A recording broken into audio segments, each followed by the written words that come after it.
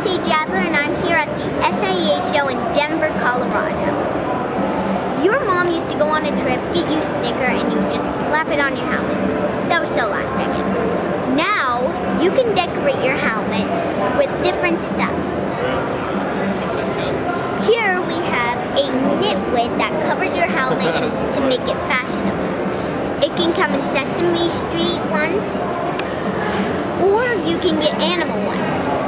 You also have this helmet cover that's silky and they're not knitted. There's also these things called helmet critters. They're magnets. They're just little critters and you can snap them on your helmet. And it's perfect. We also have these. We have a horse, a ghost, a bunny rabbit, a dinosaur, and a devil. You can also have helmet hair. You can either have a green braid or a yellow mohawk. Here we also have goggle graffitis. They strap onto your goggle strap very easily.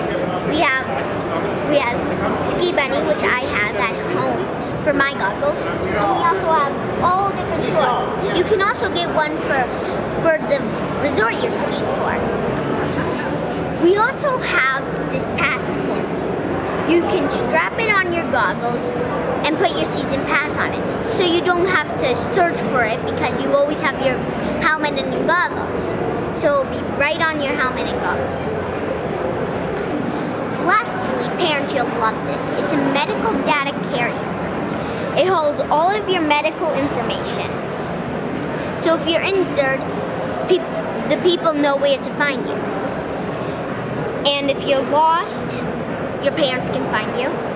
It also said do not remove helmet, because if you're injured and you remove your helmet, you could get injured more. And that's all.